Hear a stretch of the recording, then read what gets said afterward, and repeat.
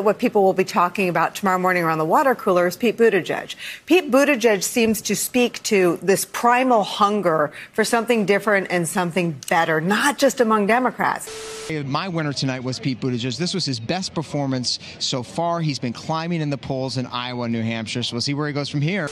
There is somebody else who's popping in Iowa. You've already mentioned his name. He got a lot of attention tonight on that debate stage. Pete Buttigieg is within single digits from the lead. That is a lot, Steve, because when you put it the other way, he's 7 points out of the lead in Iowa. Yep.